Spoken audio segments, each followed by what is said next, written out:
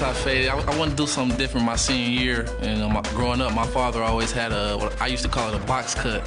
So, you know, in dedication to him having a big senior year, I figured I would have it. I get props for it.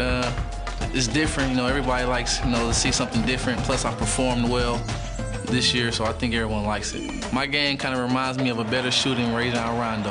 My mom and my dad, they always say, you know, be a leader, you know, and be a follower. And playing quarterback and playing point guard, you have to be the leader in that sport.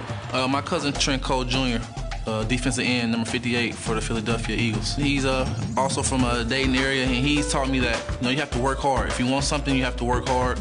You know, every play, every day in practice, you go out there and play like it's your last. Hard work's paid off, and I finally get to be able to support my family. I know that that's just the beginning step, you know, meeting the commissioner, walking across the stage, that's just the beginning.